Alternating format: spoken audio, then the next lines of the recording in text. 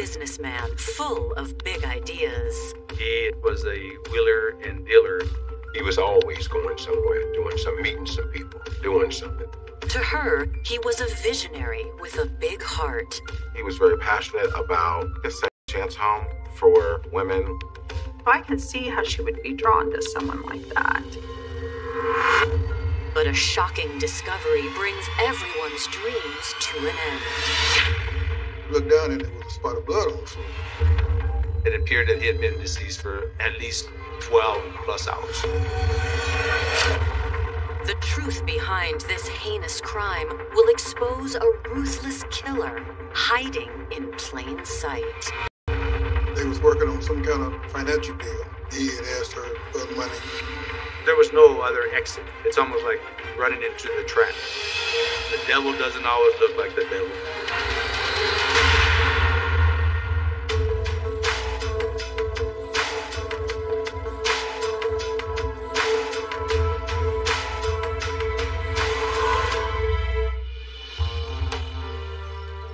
Less than an hour from Oklahoma City, the quaint streets of Guthrie, Oklahoma provide a glimpse into the past. 100 years ago, when you come to Guthrie, it's exactly what it looks like today. It's a place where people come for bed and breakfasts, for entertainment. It's a wonderful, small community. Guthrie's like a Mayberry, Andy Griffin little town. The crime is just like big city crime. It's just in a lot smaller numbers. The peace of laid-back Guthrie is shaken on Saturday, December 10th, 2011, when Sergeant Michael Loya and Officer Jonathan Williams respond to an alert from dispatch. A woman has asked police to check on her brother, 60-year-old Maurice Bird. She was really worried. She said all the family is supposed to be meeting to decide what we're going to do about our mother. That Maurice wouldn't miss that for anybody. Mr. Bird was supposed to be in Wichita, Kansas because of his mother's failing health.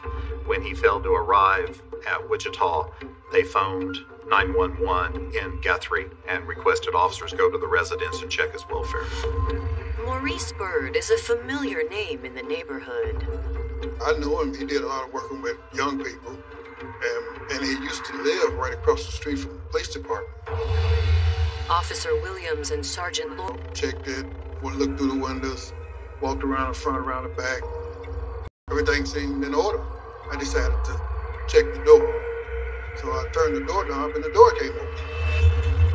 And with everything that the family was saying and what Officer Williams had checked before, we went ahead and decided to go inside the house and do a welfare check, which normally we do that. We announced ourselves, Guthrie Police Department. As you enter the house, it was warm inside. At first, everything appears normal, until they notice something alarming. I could see a chair was knocked over and there were some papers on the ground. So that part right there seemed out of place. As officers venture through the home, their suspicions begin to grow. We was walking through the kitchen, looked down and there was a spot of blood on the floor. The hair in the back of your neck stands up because you say, okay, so something maybe happened here. I went toward the bedroom and had my flashlight out and looked in the bedroom when I was shining my flashlight, and I shined it over to the left and I could see a body laying on the floor. We went in the room and I knew Maurice Bird, so I knew who he was when I seen him.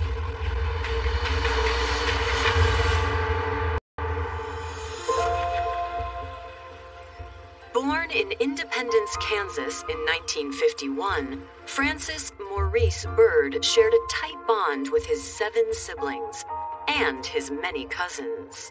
They lived a block apart, so really close family. All of the kids grew up together. And then me and my cousins, we were all close too. Maurice was just always very inviting, welcoming. He was just a really nice guy. And he was really good with my dad. My dad and him were like best friends. He was athletic when he was younger and through the college years, very in shape, basketball, that type of thing. He was very young in spirit. After graduating college with a business degree, Maurice married and had children. Maurice had 2 wonderful children. They're my cousins, Jamal and Layla. He loved his children. He really loved his children. Spoke very highly of both of them. To provide for his family, Maurice worked as a building contractor. He could sit down and sketch it out, and in a few days, he would have the buildings drawn in, the streets drawn in. He was just magnificent when it comes to drawing. Though Maurice's true passion lay, His personality was excellent. He always had a positive mood about him. And we're always trying to do something to help humanity. Maurice was not a greedy person. He was a sharing person. Maurice, he had lots of good ideas on upward mobility and building. He was a young, energetic guy that had lots of drive, lots of plans for the future. He was a soft soul. He wasn't a fighter, he was a lover. He wanted to make things better. though professionally he was thriving, the demands of Maurice's busy schedule took a toll on his marriage. And after more than 35 years together, Maurice and his wife divorced. Now in his late 50s, Maurice found himself alone and in need of a fresh start. He moved to Guthrie, Oklahoma, and instead of looking for love again, he threw himself into starting a real estate firm called Blackstone Global Management. He was single as far as I know. In fact, he was with a group, and they had built several houses, so he was very instrumental and very active in the construction area. Mr. Bird was a wheeler and dealer, you know what I'm saying, as far as investments and stuff like that, and getting people to invest money into whatever he was doing. We became partners in 2009. He was the one that was looking for the funds for us to move forward. And Maurice was always dedicated to what he was doing. In Guthrie, we had plans on building a school here, a technology school. We did build a few houses together here. While he built his business, Maurice continued to volunteer with youth organizations and became a well-known figure in Guthrie. Yet during this period of prosperity, Maurice was dealt some terrible blows. We just had a lot of deaths, real close. My grandmother died, my grandfather died, my father died, and my father's sister died, all within 2 years. Through it all, Maurice kept his focus on work and his charity. My uncle was very passionate about like a second chance home for women who have lost their children due to drugs or crime. We looked at the pictures that he had drawn up. He saw a need for humanity, and females seemed like they had one of the greatest problems because of discrimination that was practiced against females in America. But on December 10th, 2011, Maurice's dream is torn apart when Guthrie police find him covered in blood. Maurice Bird laying on the floor next to the bed. He was kind of on the side, face down on the carpet. Initial appearances, it was unclear what had happened. There was some blood on his back in a couple of different areas. So at that point, we backed out of the house, called our investigative unit, and actually we ended up calling OSBI and set up a crime scene. When homicide detectives and Oklahoma State Bureau of Investigation's special agents arrive, they work quickly to piece together what happened. Directly from the kitchen going into the bedroom, you could see the deceased laying face down next to the bed between the dresser and the bed. It appeared that he had been deceased for at least 12 plus hours. The individual appeared to have been shot 4 times. He had a bullet wound to his back, which that was the blood that was on his back, and he had a wound on his chest. A .38 caliber bullet is also found embedded in the carpet. And a projectile was found under his body, under his chest, which showed he was in that position when he was shot. Coming up, evidence at the crime scene points to a desperate attack. It looked like it was defensive and it seemed like he ran. And police catch an important break. To have a vehicle stay in the area once it's committed a crime is unusual. It's a strange situation. Nobody knew who it was.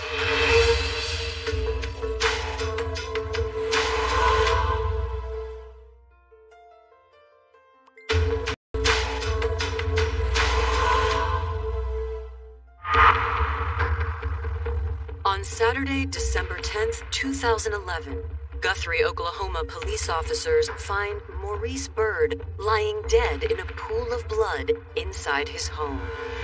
Homicide detectives and OSBI special agents quickly determine that Maurice had been murdered and fought for his life. When we came inside the dining room, we looked to the right and I saw the chair knocked over and saw blood on the floor. And the first indicator on my mind is like, okay, a fight. The chaos appears to be concentrated in the dining room, suggesting the struggle began there. You have items that are knocked over, things that are thrown. There was a larger binder with papers with the pages strewn about. It seemed like he ran. He's fighting, running. He was shot definitely once in the kitchen because of the blood that was on the floor. Detectives believe Maurice likely ran to the bedroom. And it might have been that that's where he was trying to get to. He was even maybe shot in his back and running into the bedroom. Maurice never reached that weapon and was shot 3 more times. There was no other exits out of his bedroom. It's almost like running into the trap. A further sweep of the house seems to rule out at least one motive for the crime. They assumed just a break-in occurred, a robbery is usually the number one thing, an in and out type deal. But the more and more it went on, realized this was not a robbery. It was not a ransack. Only the living room and the kitchen was a little bit, in disarray, other than the bedroom. As detectives scour the inside of Maurice's home, outside, officers speak with his landlord. Mr. Wallace Owen showed up on scene, actually, and stated that he had known Mr. Byrd for about 2 years. And in speaking with him, he had some information for us. According to Wallace, Maurice was a well-known entrepreneur in the community who had various business ventures. We were wondering, is this a business deal that had gone bad? There obviously had been some type of altercation inside the house. A lot of things go through your mind. Why a chair's knocked over? Why is there papers? Though he can't be certain, Wallace doesn't know of any bad deals that might have landed Maurice in hot water. He was a very good tenant. Maurice paid his rent on time, and as far as I know, he didn't owe anybody. He was a very nice guy, and I think he took care of business. I couldn't figure out who could have done it or why. Hoping for more information, investigators canvass the neighborhood. We started being dispatched to canvass the neighborhood, start talking to neighbors, start talking to see if there's any witnesses, if anybody heard gunshots or any movement. The thing about that house is the way that house sits. There's not a lot of houses around that, you can look out and see anything. Though Maurice's neighbors may not have witnessed anything unusual, there may be another way to know what happened. I immediately begin looking in the area for any type of cameras or surveillance equipment. It is a huge, huge tool. A lot of them at the time are running 24/7, and some of them are motion activated. We did look at the church next door, which was south of his residence, and they had cameras on it. When we found out where the cameras were facing, now we got something going. It's also a big job. When you find video surveillance of a particular area that you want to review and you're not 100% sure of when the crime occurred, you have to start at the very beginning and you start watching frame by frame, waiting for anything to develop. You're actually scared to blink, scared that you're going to miss something. Investigators work backward from the time Maurice's body was discovered. Hours and hours of video show no activity at Maurice's home. quality of the video was kind of poor. We couldn't really see a whole lot. Finally, when detectives scrolled to December 8th, 2 days before Maurice's body was discovered, someone approaches his front door. At approximately 10:30 a.m., the landlord arrived at the residence. You can see him go, and he rings the doorbell. There's no answer. Though it's not much, it does give law enforcement a critical data point. I believe he was deceased at that time. Then, authorities rewind to the evening of December 7th at 7:18 p.m. I was able to observe a gold-colored vehicle pull up to the church on the south side. You couldn't see license plates. You couldn't see a whole lot. Just enough to make out that this was an elderly lady. A unknown white female, appeared to be elderly, gets out and walked around the church to Mr. Bird's residence. She was in there approximately 5 minutes, came back out, and went back out to her car. Then the vehicle appears in the alleyway. It pulls up, and you can see it on the north camera. And it's there for approximately 18 minutes. After the vehicle drives away from the church, over the next 10 minutes, you can see the vehicle drive past Mr. Bird's house 2 more times. On its third pass, the vehicle goes directly to Maurice's home. At 20-30 hours, a set of headlights appears and pulls into Mr. Bird's driveway. This time, the car sits parked for more than an hour until it finally drives off at 9:45 p.m. The driver's strange behavior sends up red flags for detectives. Could they have caught their killer on tape? In my investigative experience, to have a vehicle stay in the area once it's committed a crime is unusual. It's walking into this house, and you might think to yourself, hey, this person couldn't be capable of committing a heinous crime. Though they doubt the elderly woman is Maurice's killer, authorities believe she may be a valuable witness. We thinking that this lady knows something. We immediately thinking she knows something, because the timeline of the murder and the timeline of her coming and leaving. So we thinking that, she may not have did it, but she knows something. Authorities put a bolo on the woman and her car, but identifying her won't be easy. To be on the lookout for maybe a white female driving a golden-colored four-door sedan. We would be stopping a lot of people. Coming up, a family's grief turns up a lead. Family members noticed a lady at the funeral, and she told them that she had loaned Mr. Bird several $1,000s. And an unlikely interview shines new light on the investigation. I then placed a picture from the surveillance camera in front of her.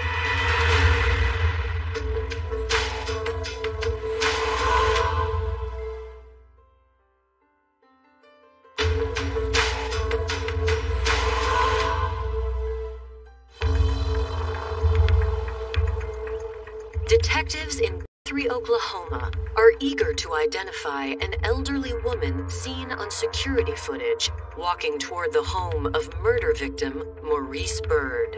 You wanted to talk to her to find out if she knew anything. Not that she was necessarily the suspect, but maybe she knows something.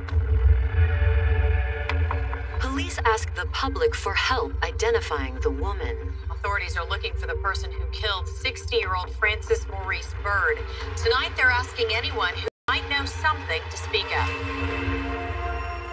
But days pass with no reported sightings. Investigators are looking for those clues, and of course the public is trying to figure that out too.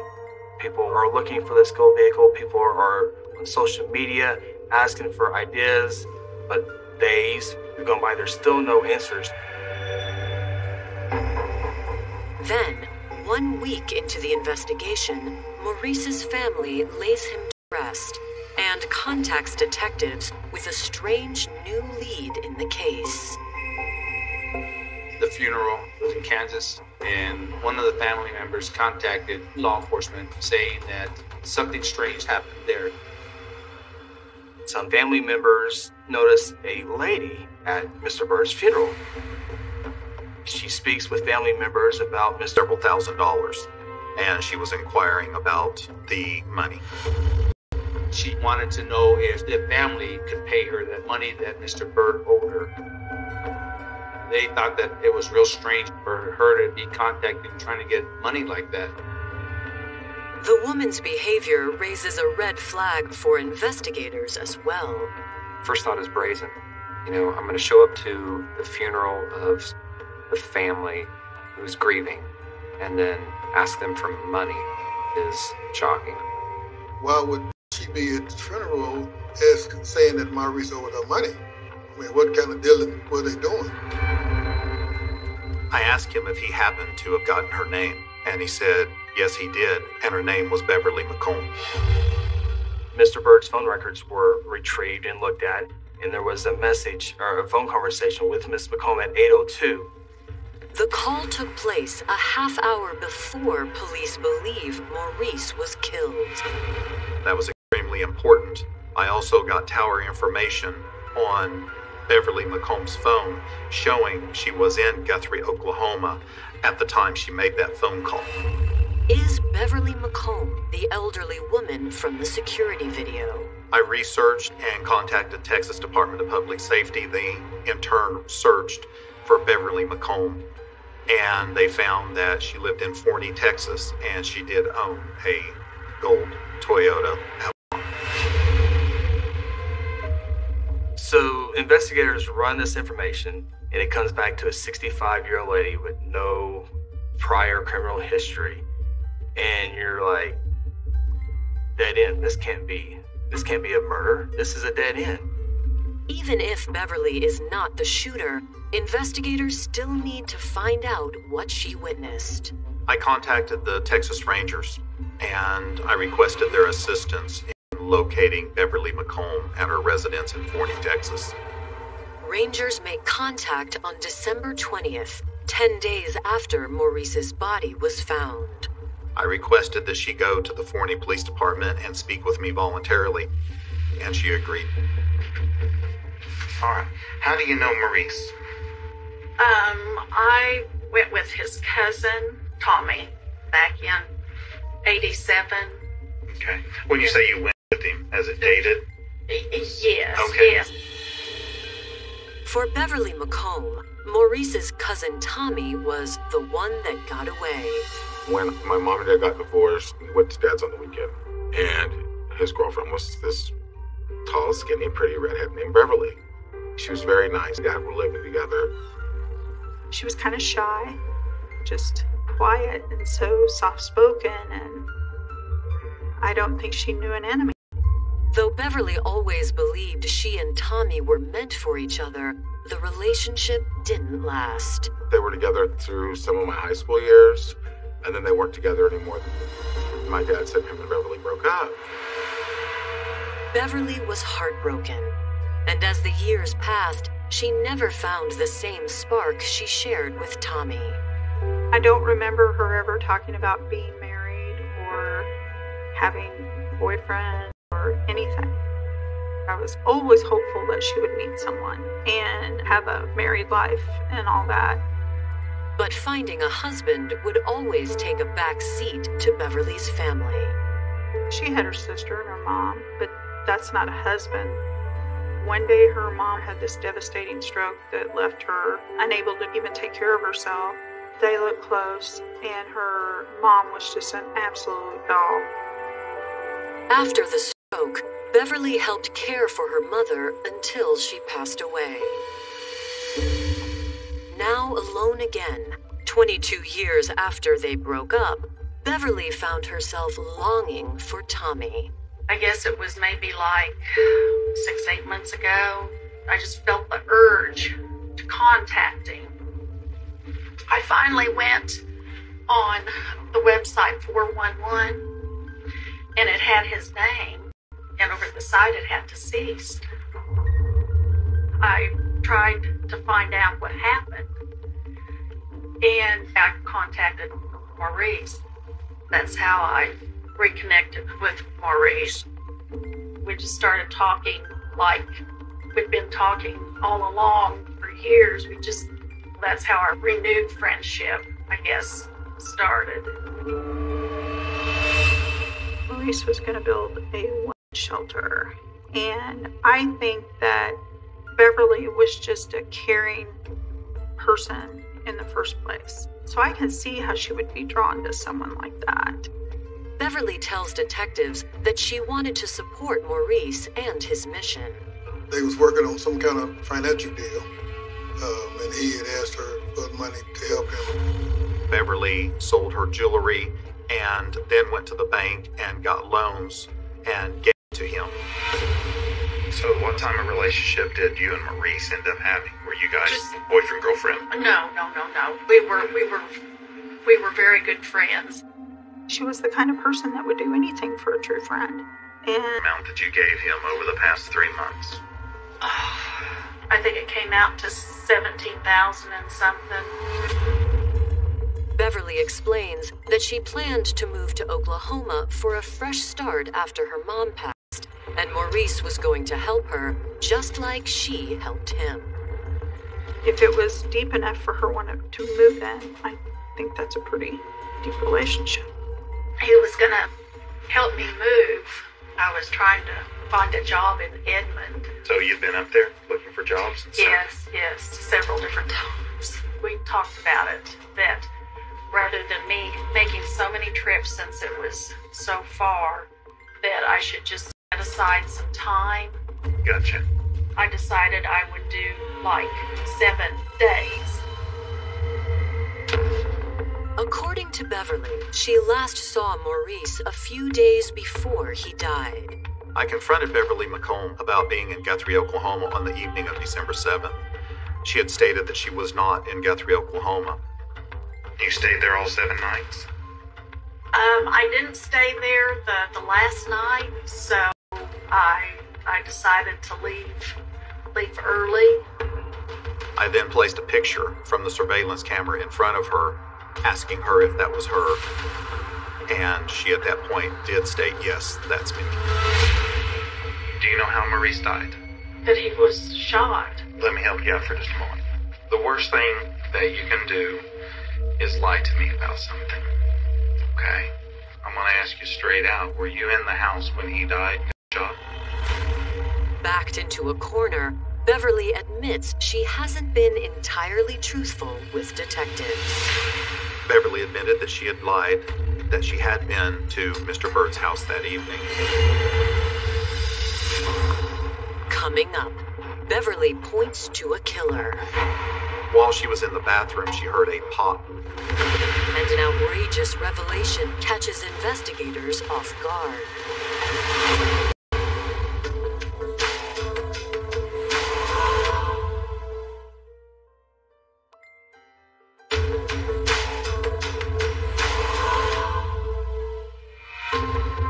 While interviewing 65-year-old Beverly McColm at the Forney Police Department, Beverly shocks investigators when she reveals that she knows who killed her friend and business partner, Maurice Bird, because she was there when it happened.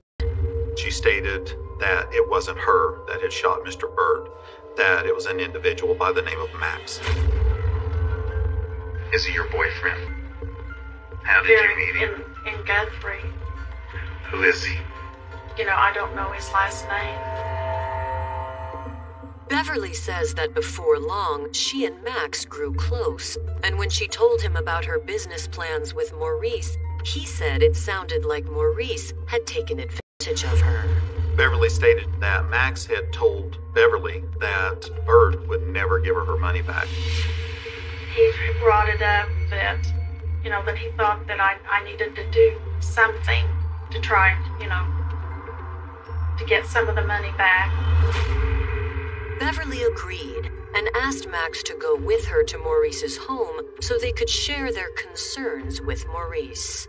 She thought that he would help her maybe try to recover her money that Mr. Bird owed her, so she brought him along.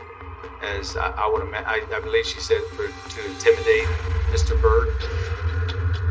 Beverly says that on the evening of December 7th, she drove Max to Maurice's house. You guys go up to the door, and what happens?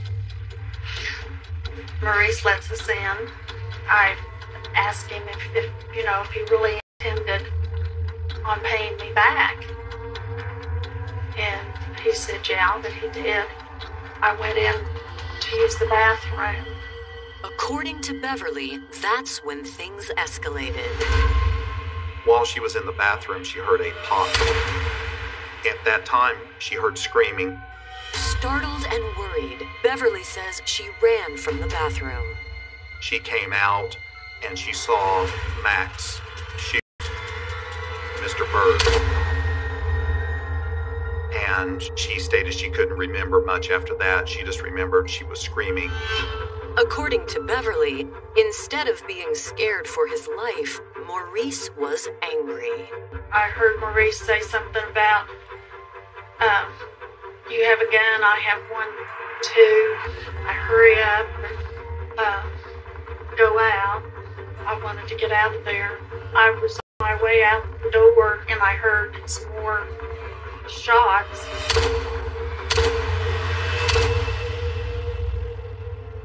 She goes on out to the car and she gets in the passenger seat. A couple of moments later, Max comes out and gets in the driver's seat and they leave.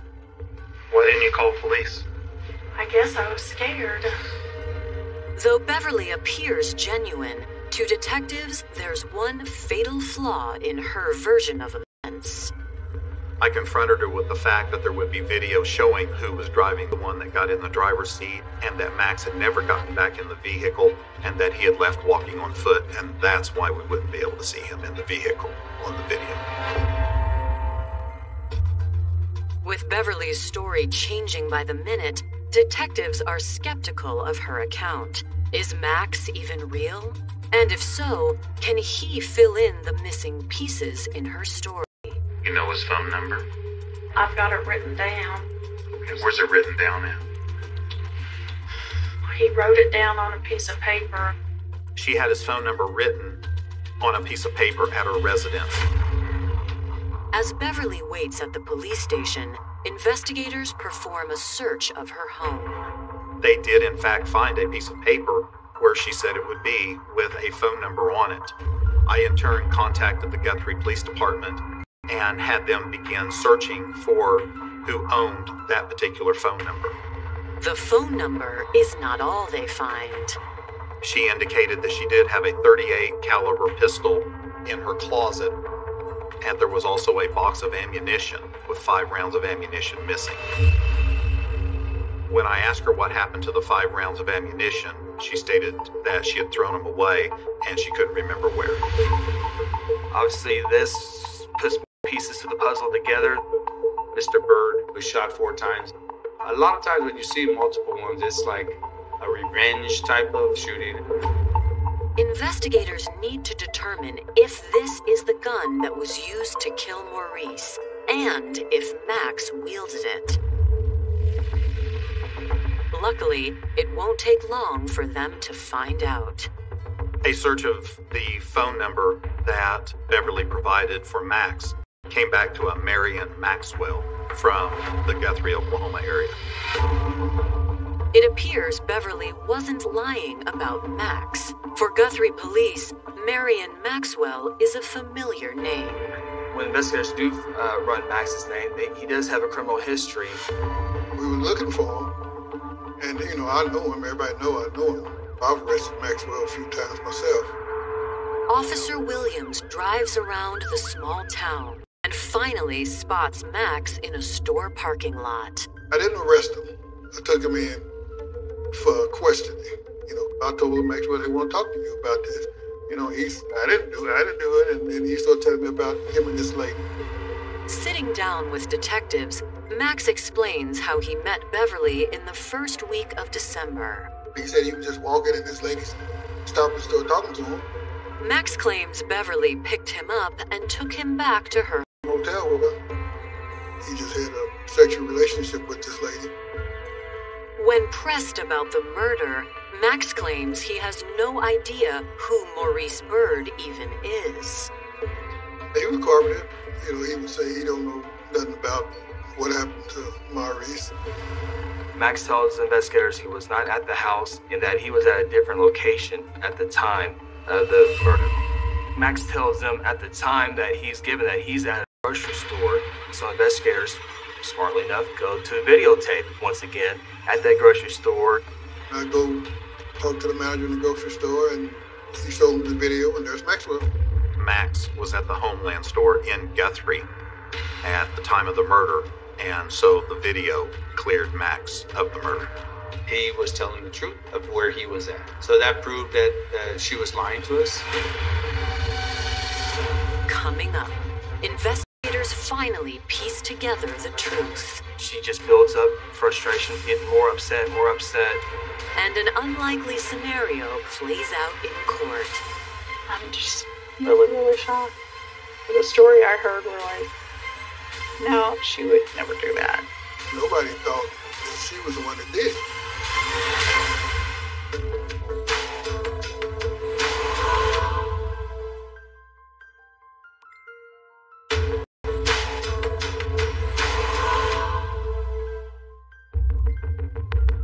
Having caught 65-year-old Beverly McColm in a series of lies, homicide investigators are now convinced that she killed her friend and business partner, Maurice Byrd.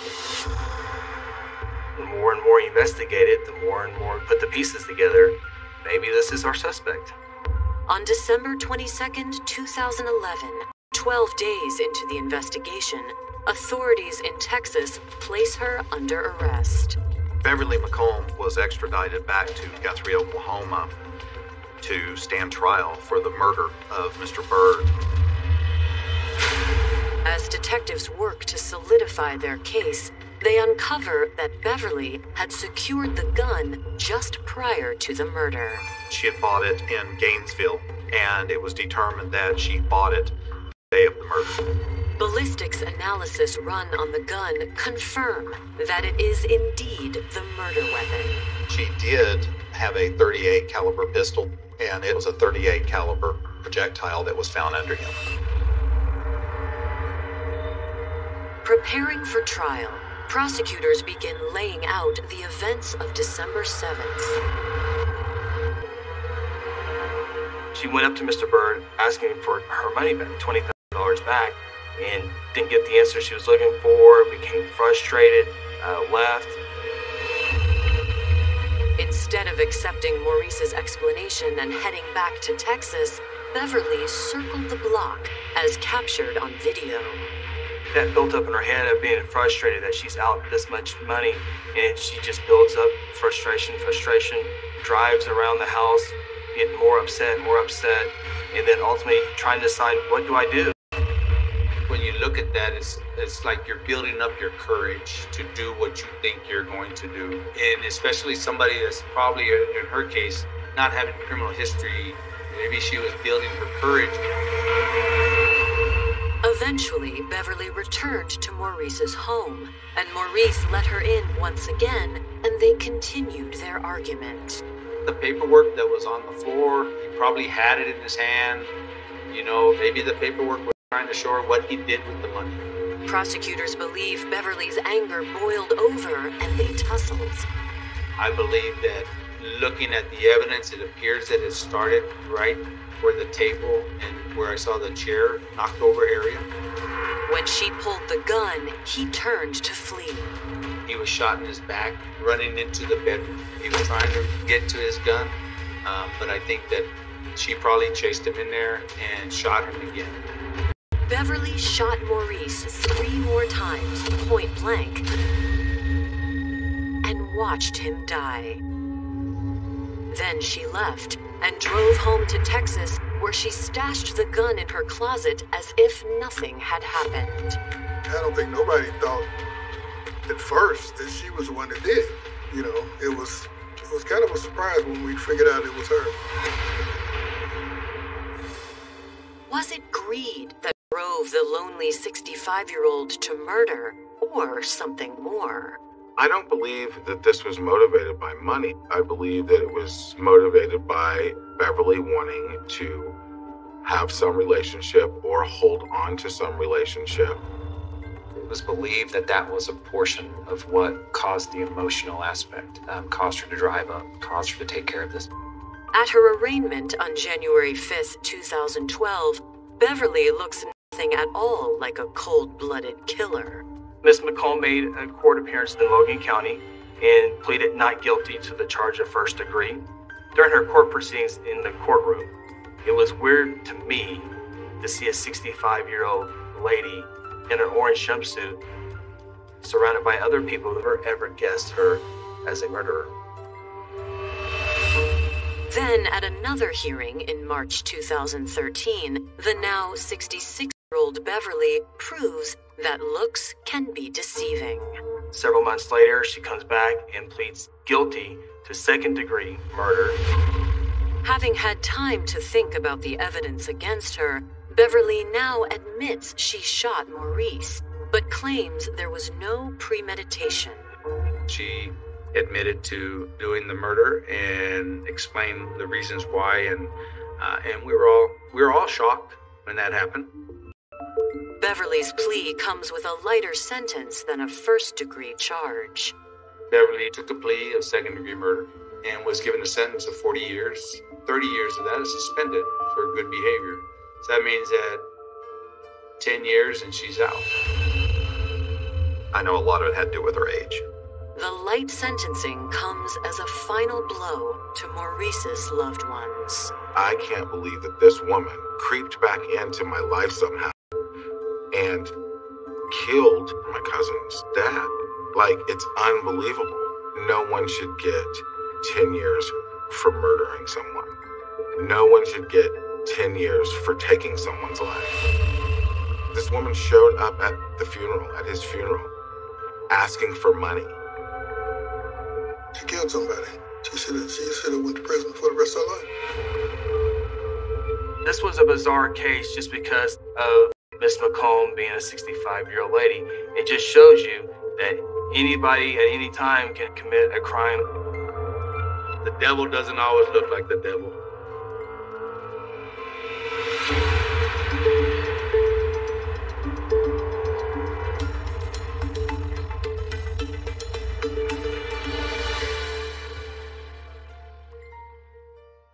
For more information on Snapped, go to oxygen.com.